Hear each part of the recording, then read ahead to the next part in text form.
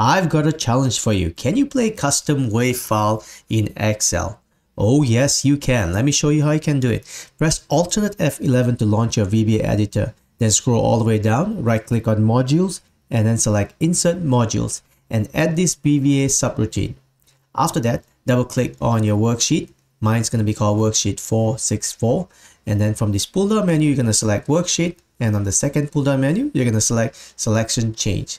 Something to note is that you can definitely play this WAV file at any action such as error checking.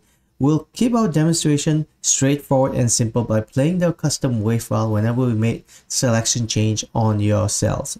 Like always, if you like a copy of this VBA script, please leave a request on the comments section. Now, press Ctrl S to save and close your VBA editor. Now, whenever you select a different cell on your worksheet, you can hear the WAV file being played.